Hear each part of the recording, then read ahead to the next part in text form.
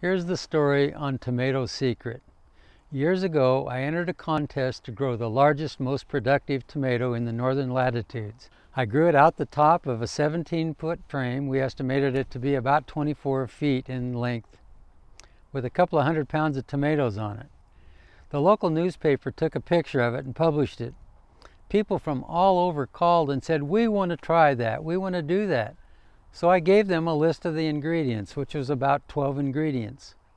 And most people said, "Well, you mean I have to buy all 12 of those ingredients to do what you did?" And I said, "Well, yeah." And they said, "Well, why don't you blend it all together and just sell us enough to do 6 tomato plants?"